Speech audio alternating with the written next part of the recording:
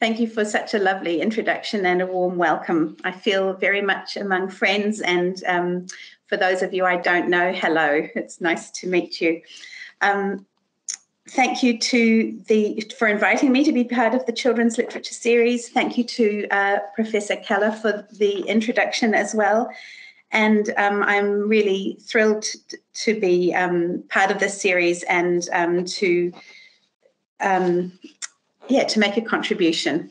As Justina has explained, my background is in sociolinguistics, and I'm going to be talking about multilingual picture books from Aotearoa, New Zealand. And I'm going to start with a small greeting in Māori. E ngā mana, e ngā reo, e ngā haue whā, tēnā koutou, tēnā tātou katoa. That was a greeting that said, I respect all of the knowledge that everybody brings here, all of the languages everybody brings here from the four corners of the earth. And thank you very much for having me. I'm just going to shuffle a few papers. Get it so I can see my slides. Thank you. So in this talk, I want to share some of my work exploring the use of more than one language in picture books and what dual language picture books tell us about existing language hierarchies in Aotearoa, New Zealand, and I will call it Aotearoa through the lecture, so you'll know that I'm referring to New Zealand, and the potential for dual and multilingual picture books for disrupting language hierarchies and supporting the revitalization of Te Reo Māori, the indigenous language of New Zealand, and New Zealand Sign Language in this lecture.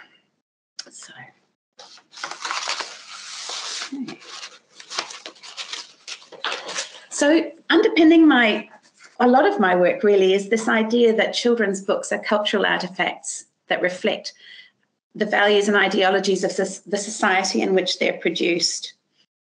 It's been articulated by many people, but this is from my Australian colleague, John Stevens.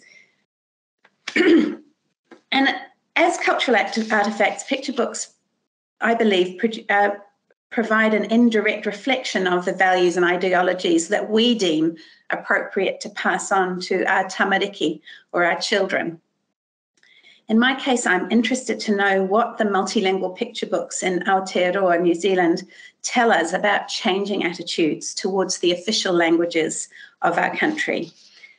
Before I talk about this, I want to give a little background to multilingual picture books and the official languages in Aotearoa.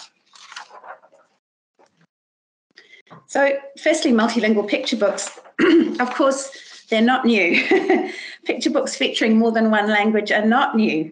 Orbis Pictus, for example, was made by the Czech teacher John Amos Comenius, was published in 1658 in Latin and German. And then in 1666, it was published as a quadrilingual edition featuring Latin, French, German, and Italian. The range of languages in multilingual picture books can tell us much more than the story of the text. They also tell us about which languages have status and currency for a particular readership or a particular imagined readership. In Aotearoa, New Zealand, there are 3 official languages, and they've been given their official status in a range of in different ways. In fact, English has never been given legal official status, but it is a de facto official language used by over 90% of the population. After a great period of endangerment and then activism, Te Reo Māori, the language of the indigenous people of New Zealand, was given official status in law in the Māori Language Act of 1987, which means it can be used in Parliament and other official settings. And there is a whole school system in the medium of Te Reo Māori from kindergarten through to university. Similarly, in 2006, an Act of Parliament gave New Zealand Sign Language official status in accordance with, because the New Zealand government was signing the United Nations Convention for the Rights of Persons with Disabilities in 2007, and the New Zealand Sign Language Act preceded that. I want to give you a little bit of history about these three languages.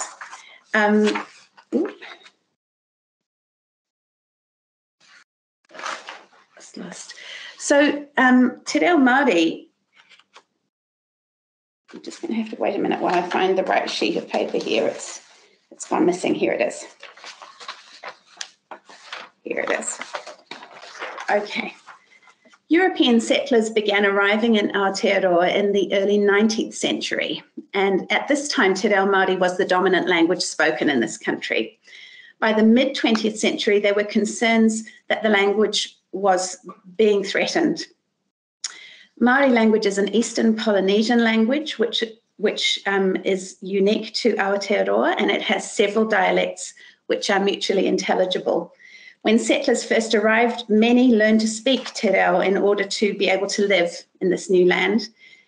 The Māori language did not have a written system. It was an oral language, and missionaries, religious missionaries, began to write it down in 1814. Professor Samuel Lee of Cambridge University worked with an eminent Ngāpuhi chief, Hongi Hika, to develop a systematic writing system, and this system was enthusiastically taken up by Māori. Indeed, many more Māori than Europeans were literate at the early stage of this settlement of the country. In the 1850s, European settlers became the majority of the population, and so did the language. So now speaking was discouraged in schools, and many parents were told they should encourage their children to speak English. During the Second World War, Māori worked in the city, and Māori ceased to be the language used at home in many cases. But from the 1970s, there was a movement for Māori to assert their identity and focus on ensuring the language was not lost. Several groups formed and supported a petition to Parliament to promote the language, leading to the establishment of Māori Language Day in 1973, which became Māori Language Week in 1975. In 1978, the country's first bilingual school was established, and in 1981, Te Wānanga o Raukawa was established, which is a tertiary institution. And in 1982, the early childhood schools were established using Te Reo Māori. And then primary and secondary schools were established after that. In 1985, a claim was put before the Waitangi Tribunal, which led to Te Reo Māori becoming an official language in 1987. Currently, 3/4 of Māori adults use some Te Reo Māori in their daily life. New Zealand Sign Language has emerged from being less visible since the mid-1980s, with a lot of research, teaching and advocacy leading to its recognition, its current recognition. The New Zealand Sign Language Act of 2006 made it the second legal official language, parallel with Te Reo Māori. As I mentioned before, the New Zealand government ratified the UN Convention for the Rights of Persons with Disabilities in 2007, which calls for state parties to facilitate the learning of sign language to promote the linguistic identity of the deaf community and to ensure that deaf children have access to sign language. New Zealand Sign Language has become more visible in the linguistic landscape of New Zealand, for example, through interpreters working in public domains. And importantly, it's gained legitimacy as part of the deaf children's language repertoires and as a potential medium of education in recent times. And here, certainly the wider New Zealand population has become much more aware of New Zealand Sign Language since all the COVID announcements made by our Prime Minister here have been fully signed, and we have seen and learned to know many of the official interpreters for the government as we've watched many COVID announcements. English in New Zealand arrived with British settlers and settlers from other parts of the world. And by 1850s, it was spoken by the majority of the population. There's been a great deal of work done on the Great New Zealand Vowel Shift, the Great New Zealand Vowel Shift, which was based on historical recordings from the New Zealand Broadcasting Unit held at Canterbury University, which shows the systematic shift which has occurred in New Zealand vowels, similar to the Great British Vowel Shift, which some of you may know of, which was a time when there was a really systematic movement of every vowel in a certain way. And it led to things like meat. The word meat, M-E-A-T, used to be pronounced mate, and then it became pronounced meat. Those are the kinds of shifts. So there's a similar shift that happened in New Zealand English. And many researchers have also examined the contribution of Māori words to the distinctive geographical dialect, which is New Zealand English, and which you are listening to at the moment, including many studies of how Māori words are known and used by English speakers, and how many are used in newspaper articles and Hansard records of parliamentary debate and New Zealand educational publications. So just giving you a sense of the 3 official languages of New Zealand. And now I want to move to talking about some previous studies of multilingual picture books in Aotearoa. I began working in this area with a study of the use of Māori loan words in English text of New Zealand picture books. In about 2007 was my first publication in this area. And I looked at it, I did it because I noticed that when I was reading books to my daughter, actually, there were a lot of Māori words used in the English text, and the linguistic term for that is when one word is used from another language inside another language, it's called a loan word, and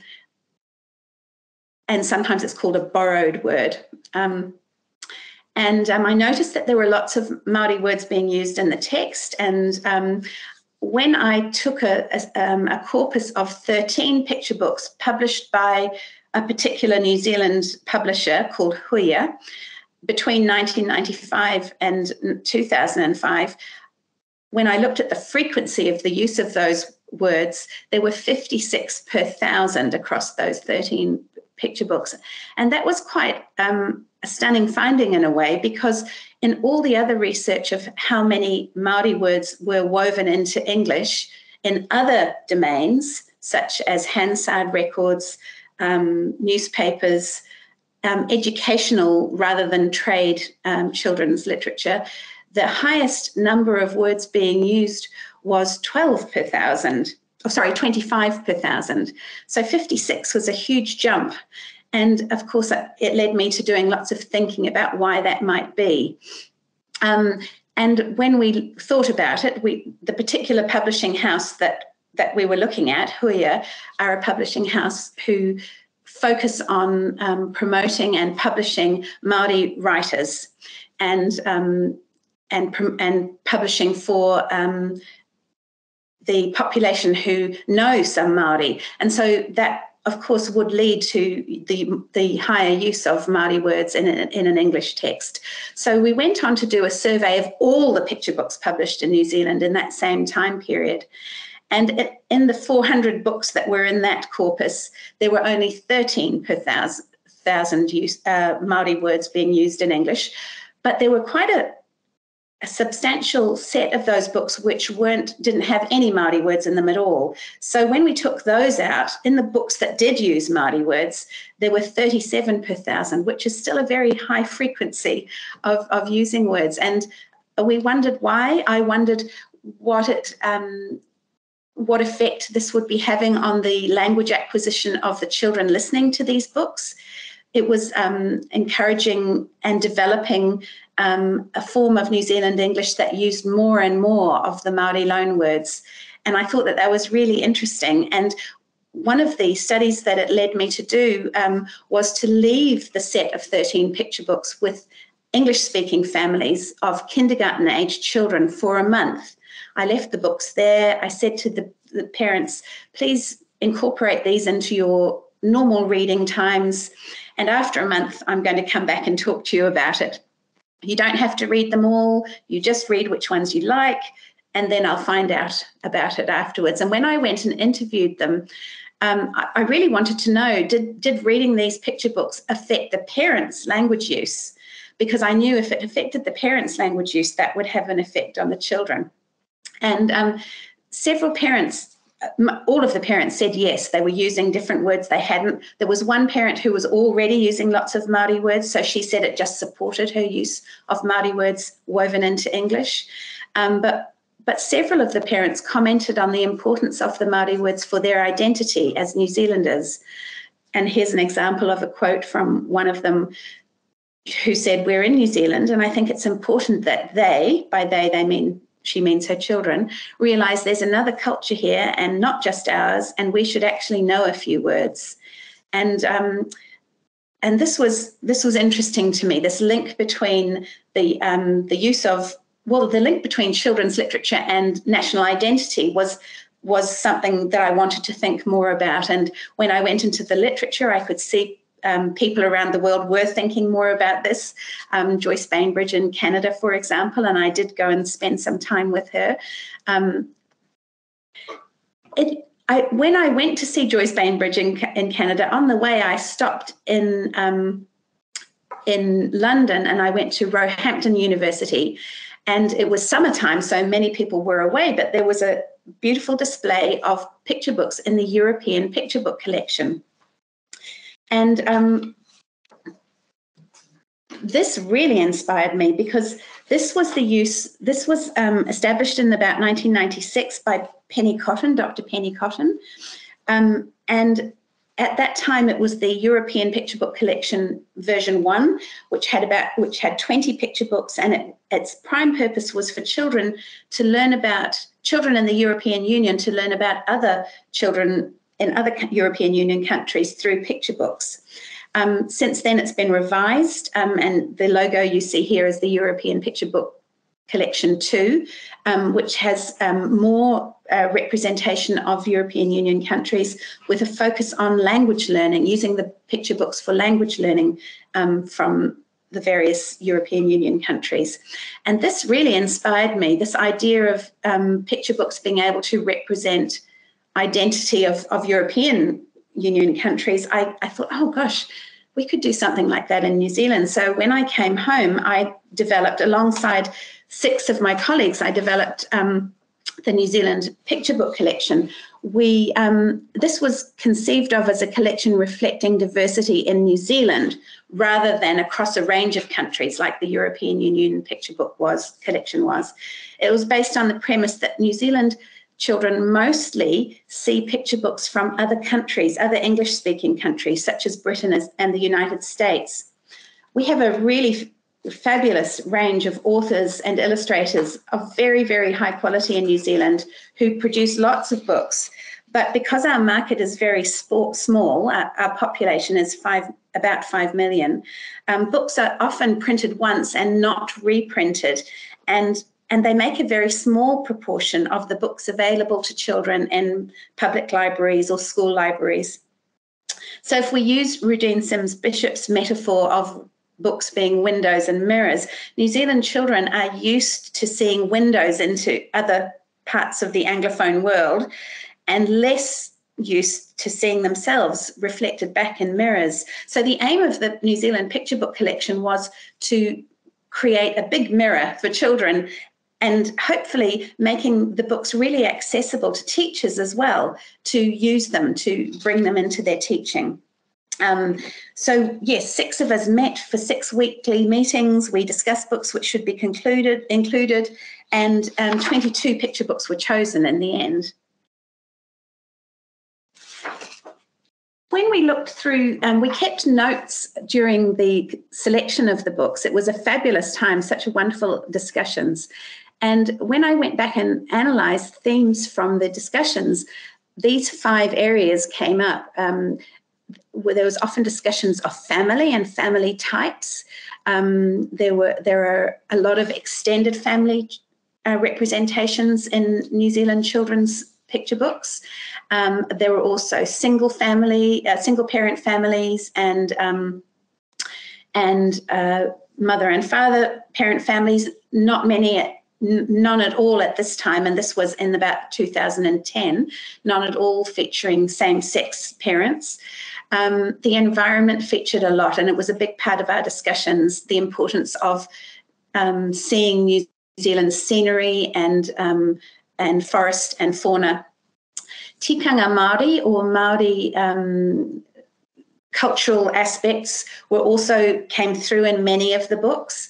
There was a lot of diversity represented in the books, and not just diversity of ethnicity or gender, but also diversity of perspectives. So on the slide at the moment, you can see Old Huhu, which is the story of two bugs. It's an anthropomorphized story. It's a story of two bugs, and Old Huhu is the larger bug in the image there, and he dies, and Huhu 2, the younger bug, tries to find out what happens when you die. And there's a diversity of understandings of death represented in the story.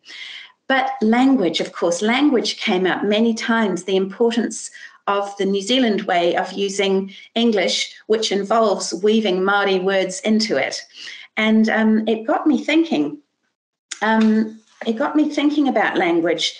Here are two examples of text from two books. One published in 1981 on the left, that was The Kuia and the Spider was published in 1981, and one published in 2003 on the right, 2005.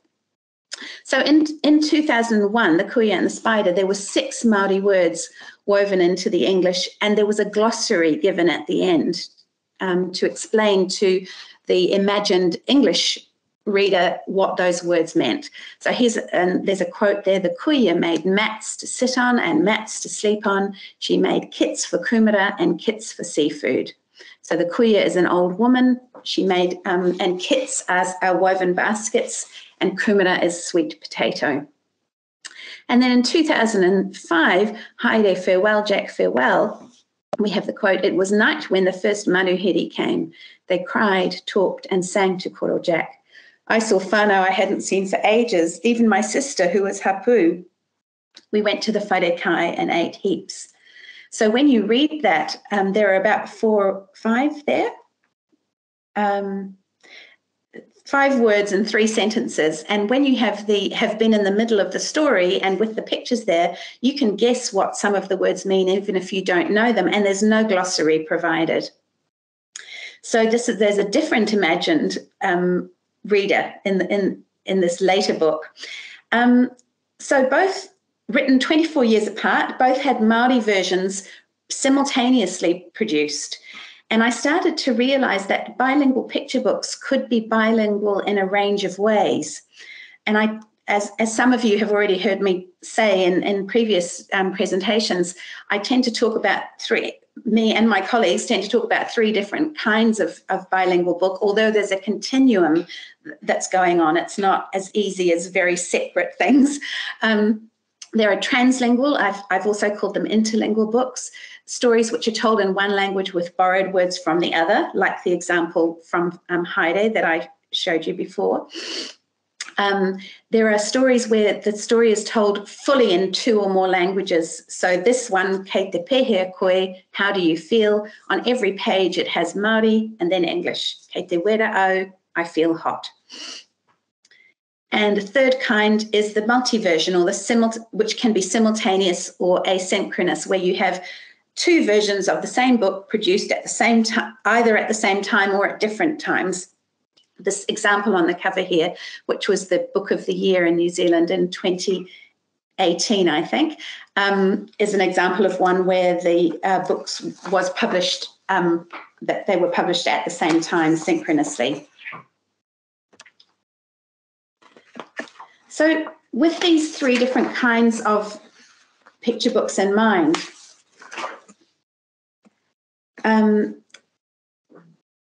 I started looking at New Zealand picture books, and I presented in the 2016 New Zealand Language and Society Conference at the University of Canterbury about looking at the way language was presented on the pages of these books, particularly in the bilingual books. There was something going on in the bilingual books where both languages are present. And when I described how I was analysing it, my colleague, Professor Janet Holmes, who's a sociolinguist in New Zealand, said to me, "Gosh, that sounds like linguistic landscapes, Nicola." And she was right. So I started to call this the linguistic landscape for picture books approach, if you like. So it's based on an approach started by Canadians Landry and Burrows in 1997, who said, you know, it's all very well, sociolinguists often look at the way language policy and so on. And they said it's all very well looking at the policy, but let's look at what's actually here around us. And I mean, I invite you right now to look around you and think about what languages are present around you and what that tells you about the different status of language in reality. Because it's one thing having a policy and saying this language will be this and this language will be that, but actually what language surrounds us in our environment. Mostly this talks about the printed environment, although I think more recently people are expanding it to include oral environment as well. But I use this linguistic landscape for picture books to look at the order of languages in the books, to look at the relative size of languages, to look at the comparative font, whether languages are given bold font or italic fonts, and what that might be suggesting to the readers. And you can see in the image there's an example where we've got Māori first, English second. Māori is bigger and bolder. So Māori is given three forms of status, if you like. It's first, it's bigger, and it's bolder. And I wonder when children are seeing languages on the page like that, or any readers, not just children, the parents reading them too, what that's doing and saying to people's language attitudes. So in the rest of the presentation today, I'm going to be presenting from an article I'm currently working on from a presentation I gave at the European Picture Book Network conference last year at Tel Aviv University, exploring how the use of languages and bilingual picture books reflect changing language attitudes in Aotearoa, New Zealand.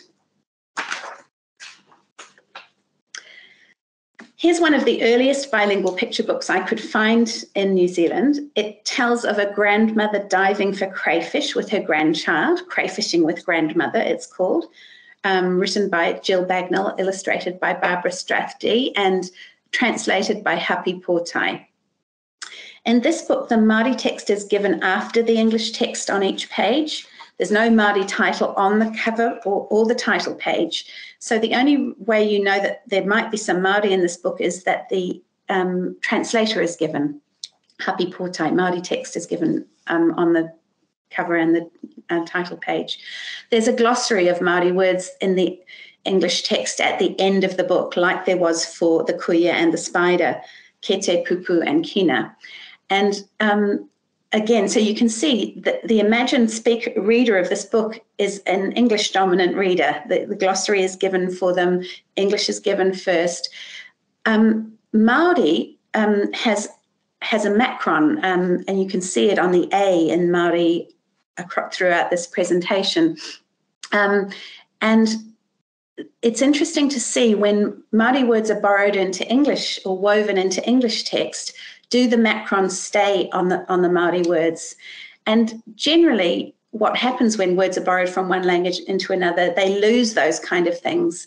And in this instance, in the English text, there are some Māori words woven in, and there are no macrons on those words. And that's something that changes across time.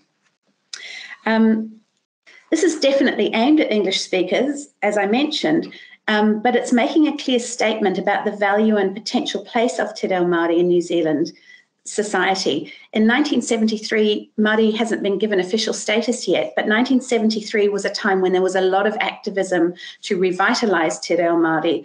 And so there's a sense in which I see this book as being a statement about by two Pākehā writers and creators saying Māori belongs on the page, and it's here for people to see, it has a very symbolic status, I think, in this book. 15 years later, in 1988, this bilingual picture book, The Legend of the Seven Whales of Ngai Tahu Matawhaiti, Te Paki Waitara o Ngā Tāhora Tōkuwhitu a Ngā Tahu Matawhaiti by Mary Whanga Sholem and Epania Whanga. This was published by this time. This is published by a small press established by the author, and this story is a traditional one relating to the tribe the author belongs to. Note that now we're 1 year after Te Reo Māori has become an official language of Aotearoa New Zealand, and now both English and Māori are on the cover. Now we have a Māori author telling a story of local significance. Māori is on the front page, but English is larger on the page. And in the body, Māori text is given on the left, English on the right, which for me, I say that, we read from left to right with a Latin alphabet. And so if Māori's on the left, Māori will be read first if you have a reader who can read both languages. So I think that by being on the left, Māori is given some status, that noting again that the macrons on the long vowels in the Māori orthography are not on the words in the English text. And this, again, is a practice that's changed since. As Māori has gained in status, the Māori words that are used in English have retained their macrons. And you can see that they're not retained on the cover there in the English title, which says of Ngai Tahu Matawhaiti, there are no macrons. Moving forward another 14 years, we now have a self-published book created by a former early childhood educator to support English medium teachers in bringing Te Reo Māori into the classroom, which is a directive from the Ministry of Education, where teachers are being encouraged to bring more and more Māori language into English medium classrooms. In this picture book, and this is part of a very big series, we have Māori only throughout the book, but an English translation either at the end of the book or right at the start of the book, just on a single page. There's an audio recording of a song which uses the words in the book as lyrics, in English and Māori included, and there's a pronunciation guide given for English speakers. So there's a very definite pedagogical intent here for English speakers to be learning Māori, but Māori is given the most space. And you note that on the title on the cover there is only given in Māori.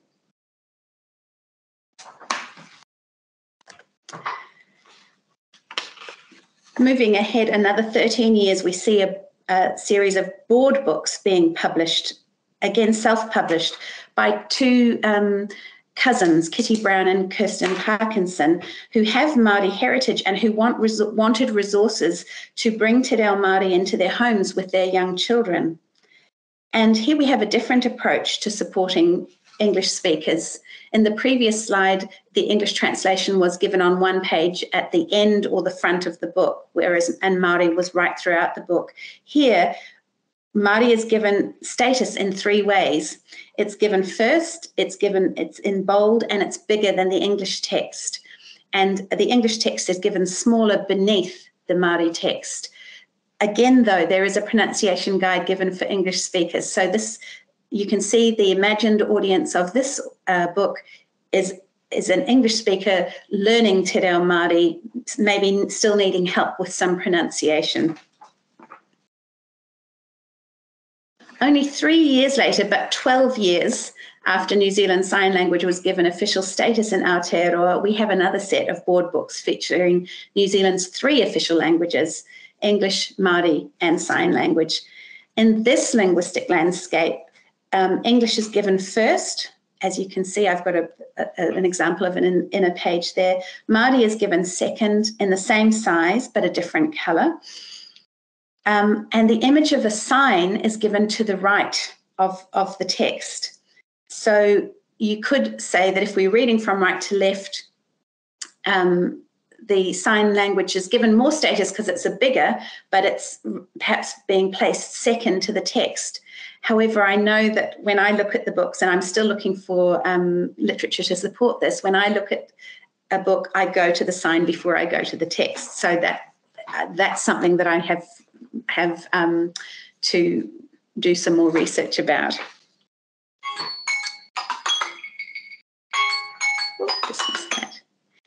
And in 2019, 13 years after New Zealand Sign Language is made an official language, we have a bilingual, bimodal, dynamic form of a well-known New Zealand picture book, The Little Yellow Digger by Betty and Alan Gilderdale. This audiovisual picture book features the text in English and illustration with a signer in front of each page, being given prominence in the linguistic landscape by virtue of his size and the bright colour of his T-shirt. So we see, with a delay after New Zealand Sign Language is given official status in 2006, about 10 or more years later, we start to see New Zealand Sign Language coming into New Zealand children's picture books. My last multilingual picture book, published in 2020, is written by a fluent speaker of Te Reo Māori with Māori heritage. It was written in Māori as a poem after the author visited a much-loved teacher in hospital, and the text asks the reader to listen to and respect your ancestors. So you can see that in the title, Whakarongoki o Tupuna, Listen to Your Ancestors, which is a very strong value in Te Ao Māori, or the Māori world. In this book, we have Māori first and larger on the cover. First, and it's given first throughout the puka of the book, including in the end papers giving more information about the different gods mentioned in the text. A change has occurred in expectations regarding macrons on the long vowels in Māori words woven into the English text. So now any Māori words in the English text retain the macron on the long vowels. So while in some contexts a word borrowed into a language loses its orthographic practices, now in New Zealand we keep the macron on words woven into English, into written English, as a mark of respect for the indigenous language of Aotearoa. Nonetheless, in this book, the book was written in Māori, and the publisher agreed to publish it, but wanted to include English because this is a small press, and having Māori and English would, of course, increase the people who might purchase the book. And the author agreed and has received a whole lot of positive feedback from grandparents who may not be as fluent as their grandchildren in Te Reo Māori because it's a language being revitalised. There's a generation of people who have less access to Te Reo Māori than their grandchildren coming through the new Māori medium schooling system who have very fluent Māori language. And having the two languages there has allowed some grandparents to share this book with their grandchildren who wouldn't have been able to share it otherwise because of their language proficiency. Across the 7 multilingual picture books I've shared, we can see that these picture books are reflecting and changing attitudes towards, and reflecting the changing legal status of the 3 official languages of New Zealand. We can see that English is retaining its dominance, whether by being included in books originally conceived of in another language or by the inclusion of glossaries and pronunciation guides and recorded songs. These picture books reflect the changing status of the 3 official languages in Aotearoa. They reflect the changing relative status of languages in Aotearoa. And they also reflect some changing expectations of who the audience is and what support they might need in order to read a bilingual book. Why does it even matter? Dual or multilingual picture books matter because picture books in general, regardless of whether they have multiple languages in them, have a very strong place in language acquisition. Work with my colleagues at the University of Arizona as part of my Fulbright Fellowship in 2019-2020 showed how dual language picture books can support children to have, even children, well, it can support children to have working theories about language, to develop, to start thinking about what language is and why it exists and how we use it and how we learn it. It can also be used to develop critical language awareness amongst pre-service teachers. We have some research we're working on at the moment that shows how these books are very powerful with pre-service teachers to develop a critical language awareness, an awareness that all languages don't have the same status, and how we can use picture books to support languages and linguistic diversity in the classroom. They can also be used, and this is an article that's just been published, to support parents maintaining indigenous languages in their homes. So a colleague of mine and I worked with parents of kindergarten children using bilingual picture books, and it was just a pilot study, but it showed some very encouraging signs of the ways that the parents could use the books in the home to support the use of Te Reo Māori in their homes, in conjunction with a language program that was going on in the kindergarten. So to conclude, picture books do reflect the status of languages in different communities. Picture books can also support changes in attitudes, support language learning, support working theories about language, support critical language awareness, and support Indigenous and community language maintenance. Nō reira, tēnā koutou, tēnā koutou, tēnā tātou katoa. There's some references there, which I can share with you. If you wanted to email me, I can share those to you. Thank you very much, Nicola, for this insight into very interesting, I think, dynamics, the landscape, the linguistic landscapes. And I think in Poland we are, because of of course, the situation right now and the war, Russian aggression against Ukraine and migration, the growing number of refugees, I think we are, as Polish people, kind of immersed in the Ukrainian language more and more, wherever we go, whatever we see online, with like information coming in or links coming in the Ukrainian as well, in the Ukrainian language as well.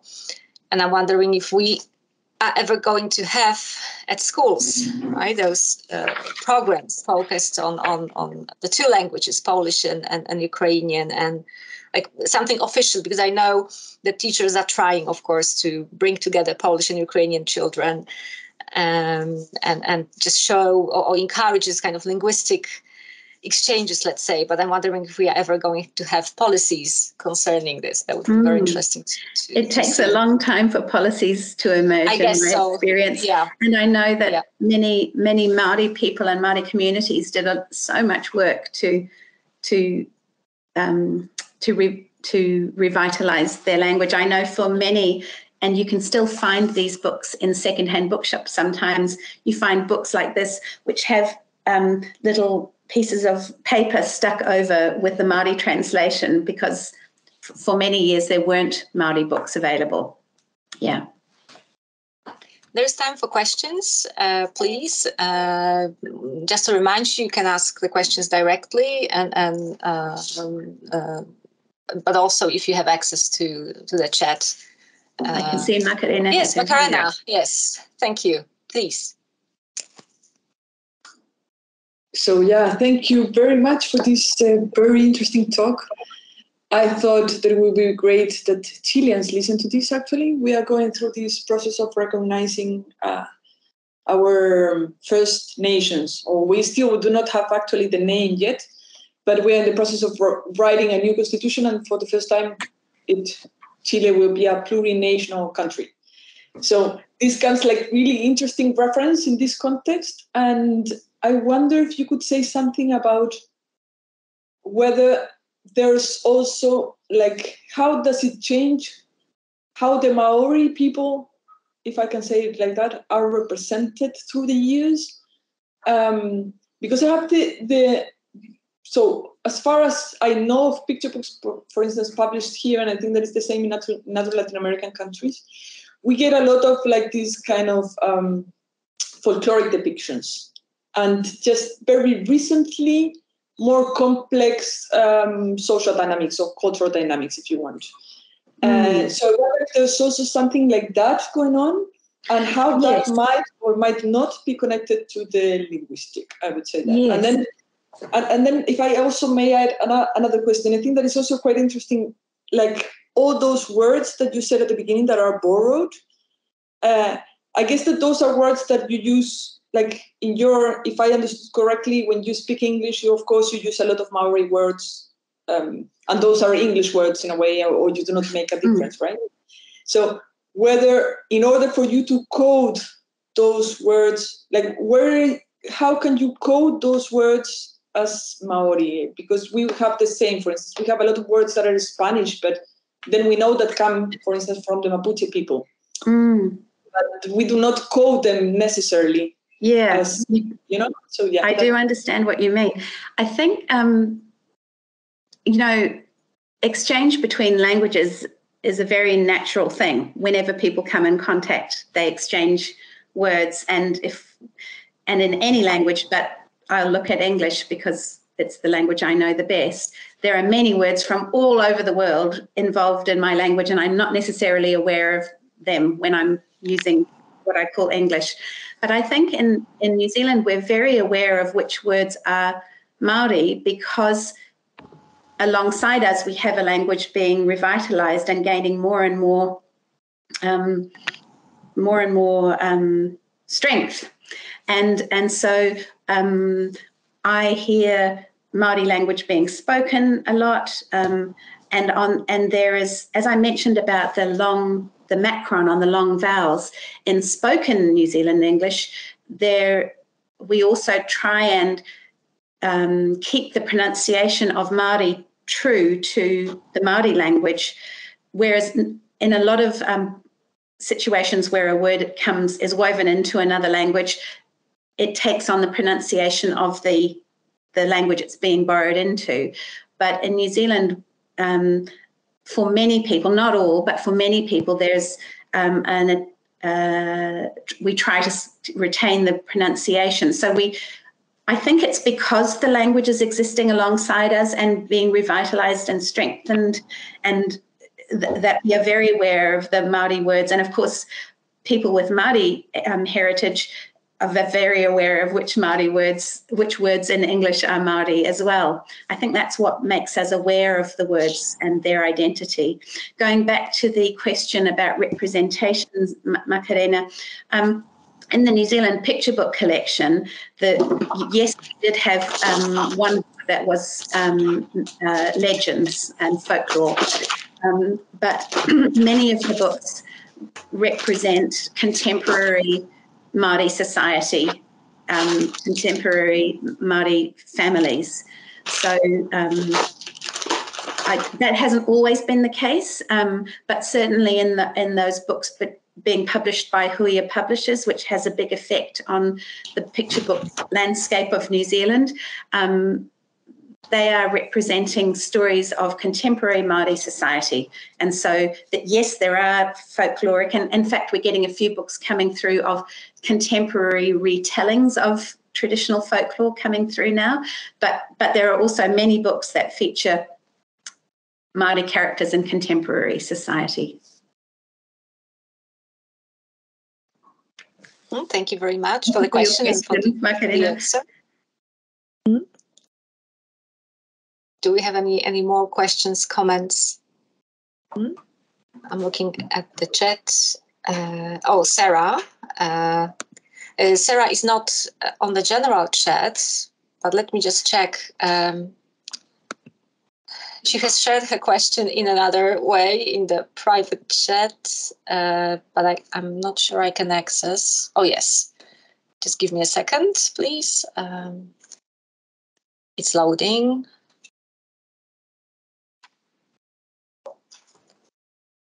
Okay, so it's a question from Sarah Pinney, who says she's sorry she cannot access the general chat, but Yes. She thank you very. She says thank you very much for your fascinating presentation. I would like to ask you about the loan words in picture books in English. What kind of words, nouns, verbs are usually borrowed from Te Reo Maori? Do they belong to specific cultural areas such as religion, food, etc.? Thank you for that question, Sarah. That's a great question. People have done work on looking at which words are borrowed. And of course, a lot of words are borrowed to do with trees and birds and insects. New Zealand doesn't have any native mammals except for 2 bats. So there's no mammal names that were borrowed, but that mostly at the start they were to do with things like trees and birds. What's happening as time goes by is that we are borrowing more and more. They are mostly nouns, and we're borrowing more and more words that relate to just general life. So, for example, we use the word whānau for family. We're starting to use some verbs like we might say e tū for stand up to give in a classroom situation, e noho for sit down. We use hui for meeting, and funnily enough, during the pandemic when we were doing lots of Zoom meetings, there was a blend coined which was zui. So a hui on Zoom became a zui. So yes, mostly nouns, mostly at the start of the kind of contact between the 2 cultures. It was a lot of forest and flora and fauna, and now more and more increasingly nouns relating to social situations. Thank you very much. Thank you, Sarah, for the question. And thank you, Sarah. Thank you for the answer. And then there's a question in the chat as well from Carrie-Anne. Let me have a look. Just give me a second. When looking at interlingual, translingual picture books with loan words, does any of your analysis look at the borrowed words? Are they nouns or are they full sentences, dialogue? Okay, so yes. Do we have full sentences? That's a very good question. Yes, we do have some full sentences. So in this book, which I've mentioned a few times, there's a full sentence at one point. In fact, the very last sentence of the book is haere e koro haere.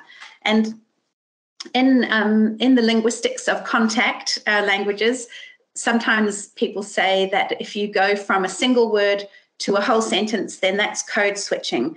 But of course, our understanding of code switching is developing, and more now we talk about translanguaging and the idea of people accessing their whole linguistic repertoire rather than the idea of keeping languages separate and you shift between them, although that still is spoken about. So yes, Carrie-Anne, I haven't done any analysis of the extent to which whole sentences are used or single words, but whole sentences are used, and that is an area that I could look more at, which I haven't. Thank you for your question. There was actually a second part in the question, if I may just please. To add. So the question was, this use of sentences or even dialogues, how might that play into language attitudes? I think you touched on that already, but maybe you would like to add something. Yes. I mean, I think the interplay between language attitudes and what's in picture books is a very dynamic and two-way relationship. I think publishers and writers make judgments about who their audience is and to what extent they could use whole sentences or not. And it does, the way language is used in a picture book is a judgment by the publisher and author about who their audience might be, but it also is a way of selecting the person who picks the book up. It kind of works in two ways. So I think I think picture books represent attitudes that are going on, but they can also influence and change attitudes. And there's kind of like this ongoing tension between the two as to what. And I think ultimately publishers are often making kind of financial judgments in the end. What can we do that people will buy? And that's really contingent on people's language attitudes. And that has been changing over time, as I hope I've shown in the presentation. So I might pick this book up and it might actually change my attitude. I might enjoy the story so much that even though I might not be a person who knows a whole lot of Māori and I might not have very positive attitudes towards Māori, the fact that the last sentence is completely in Māori, I might have enjoyed the whole book so much that I'm happy to go with that. And that's having an effect on my language attitude right there at that moment. But then on the other hand, I might be a person who that might not be enough Māori for, but there's kind of a trade-off and a tension going the whole time about to what extent I can weave the two languages together. It's very interesting. Thank you for your question, Carrie-Anne. Thank you indeed. And thank you for the answer, Nicola. Do we have any more comments, questions? I can't see any. If I may, I was wondering, I know it's not your focus, but do you see similar developments in other forms of children's culture in New Zealand? I don't know, cartoons, for example, films. Yes. Some online, I don't know. Yes. Yeah. We have a channel on the television that's completely in Te Reo Māori. But in terms of, we don't, the cartoons and things will often only be in Māori because they're trying to be there to support the revitalization of the language. But in any films, for example, I don't know if any of you saw Whale Rider, which was a big New Zealand film a while back, which, I mean, you could argue whether I think it's for adults as well as children, but it was a children's book that was made into a film. And it included a lot of Māori language. There was switching between English and Māori because the story was about a Māori community. So, yes, you do see the same trends happening, and you see it happening in our news broadcasts, in many aspects of society. In advertising, Māori words are used in the English advertising. I mean, there is Māori advertising completely on its own as well, but in the English advertising and in English newspapers and in English television news and radio news and online broadcasts, Māori language is woven into the English language, and in the same way. I feel like certainly that early study that I mentioned, where there was a very high proportion of Māori words being used in the English texts, I wonder if in texts aimed at children, there is maybe people who are writing in English use more Māori in texts aimed at children, especially picture books, because you have illustrations there to support comprehension. But yes, I wonder. It feels to me like that these books are kind of the cutting edge of new culture, if you like, and new ideas and new attitudes come through here. That's my understanding. Thanks for the question. Thank you.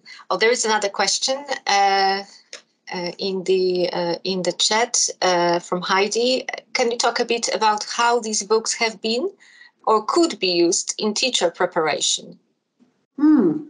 Thanks for that question, Heidi. Well, when we actually had a 6-week, my colleague Kathy Short, Professor Kathy Short of the University of Arizona, and I had a 6-week picture book club with pre-service teachers, and we introduced dual language picture books from around the world to the students each week.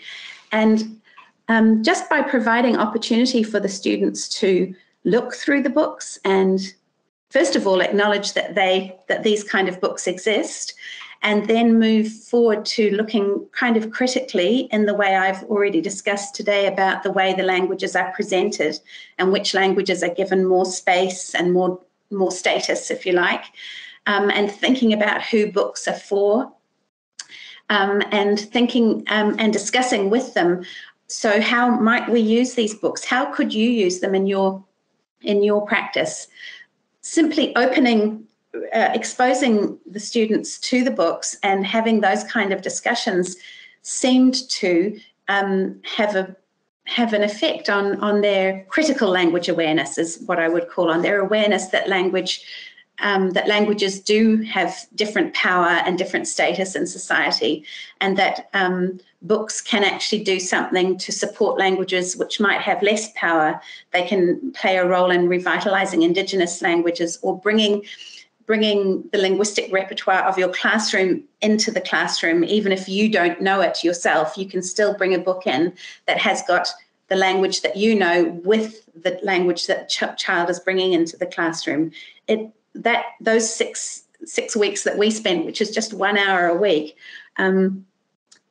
seem to shift a lot of awareness and create a lot of critical language awareness.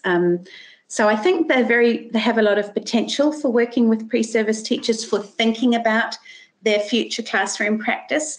So there's been work by researchers in Canada bringing dual language picture books into kindergarten and primary settings, and inviting members of the community into the classroom to read languages that the teacher might not know, or else inviting children in the classroom who may be literate in a home language to stand up and read with the teacher, read both of the languages. So it makes their linguistic, well, it kind of normalizes multilingualism and makes the linguistic repertoire of some children, which is often completely invisible in a classroom, these books can make it visible. And one thing I've spoken about with people is just simply having the books in the classroom, even if you do nothing with them in front of the class. Having books in your classroom that reflect the linguistic repertoire of the children in your classroom means that at times the children can just go and look at those books and kind of know that, their linguistic repertoire is visible in the classroom in some small way. Thanks for your question, Heidi. Thank you for the question and for the answer. There's one more question in the chat from Kate.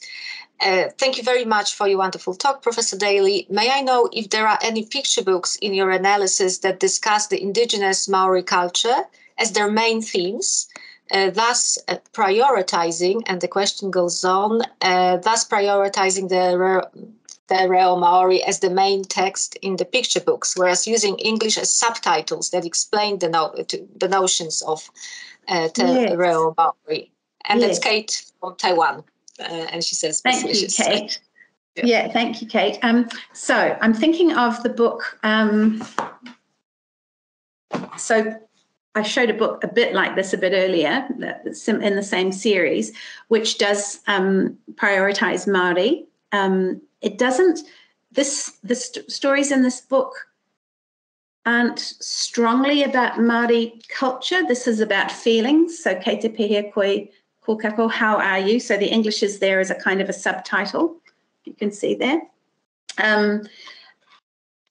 This book is really about a Māori family having, somebody's died in the family, and there is a funeral and then a new baby is born. So there's a kind of a cycle of life story here.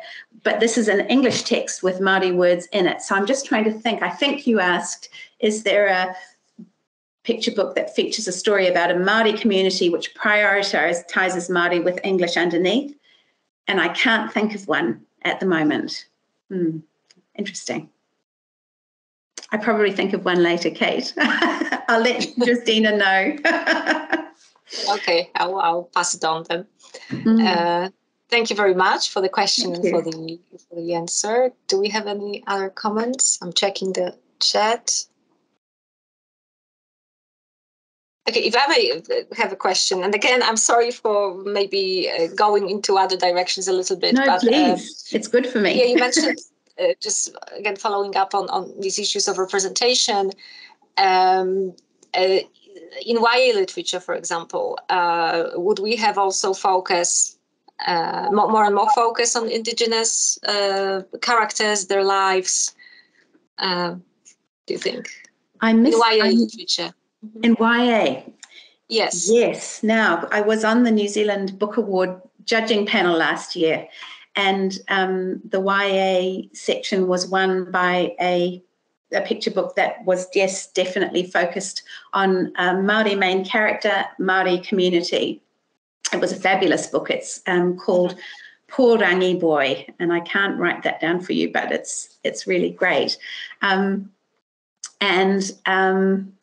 Now it's not YA, but the adult big picture, the big adult awards, it's called the Ockham Book Awards, were announced last night, and the fiction winner was about by a Māori writer featuring a Māori community. Yeah, so it's very, very much books by Māori authors about Māori communities are very, very visible and respected, is what I would say. Yeah, and winning awards. They are award winning, very high quality.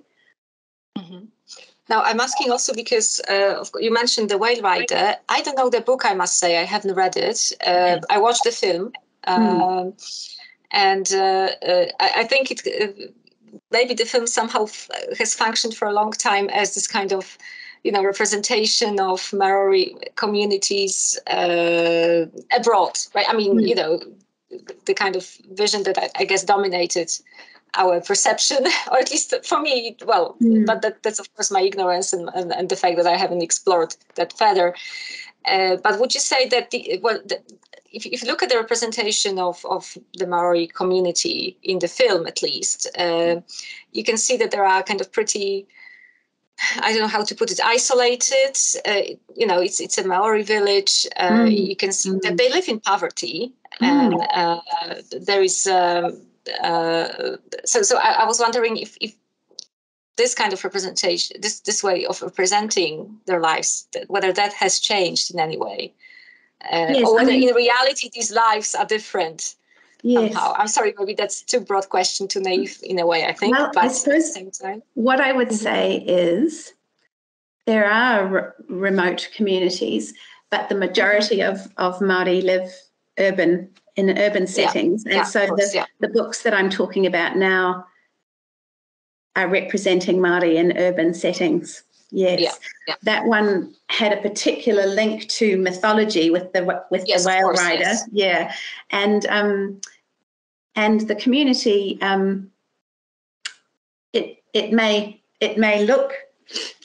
look like that community in the whale rider were living in poverty, but I don't think that that's how they would describe themselves. It's another way of living. Yeah. That's right. Yes, no, it's the way you might perceive it, but it's. I think that there would be other understandings of wealth.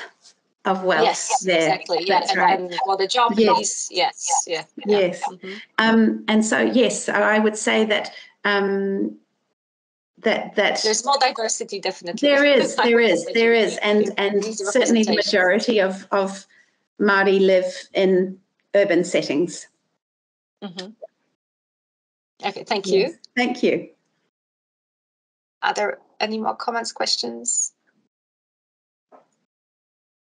if I may have just one more, and then I will, Nicola, we'll let you go, but and maybe catch up with you with some sleep.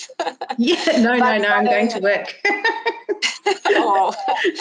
But I was wondering. Okay, you mentioned this work at schools, and I'm wondering if there are any studies of like reader response studies of these texts among children going on. No, there aren't any reader response studies that I know of. Mm-hmm. There probably are, and I don't know of them, but I don't know of any reader response studies. I have some work going on with a colleague at the University of Waikato, who he is a colleague. He is his area is design, and so we're interested, and this isn't reader response, I know, but we're interested in looking at. We've looked at a whole lot of with a master's student. One of our master's students looked at adults' responses to books. With text, and which languages they thought were more important, and what they thought the design told them about the status of the languages. I think it would be very interesting to come up with a methodology to look at children's responses to these books. I really do. I think it would be interesting. I think creating the methodology would be so interesting, because I'm not quite sure how you would do it. Yes. There's a comment from Carrie Ann that she wants to do a reader response study of translingual picture books in elementary classrooms in the US for her dissertation. Fabulous, Carrie Ann, do it. Think to connect the two of you. Yes, we want you to do it. Yeah. And there is also maybe the final question for today from Heidi. What is the future direction of your research, Nicola? Well, I've got a few different things. I'm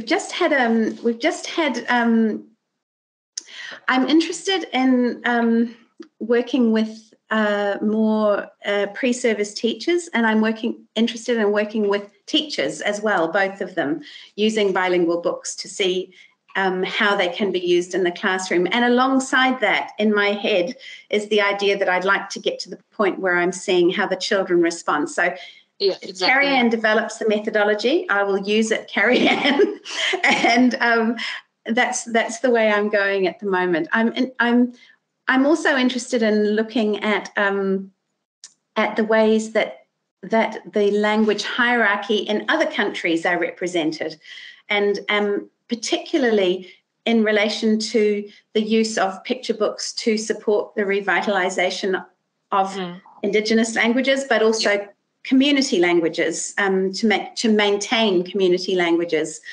Those are the areas I'm interested in. Thanks for the question, Heidi.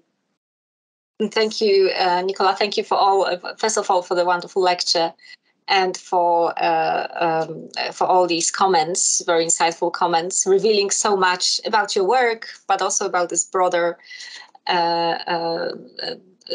context of children's literature and culture in New Zealand. Thank you so much for that. And to the audience, a big thank you for being here and for all these questions and comments as well. And of course, we are looking forward to reading your research and to learning about your future projects. And if anybody does want the references, just let me know. I'm just Nicola.Daly at Waikato. So you should be able to find me quite easily. Of course. Thank you.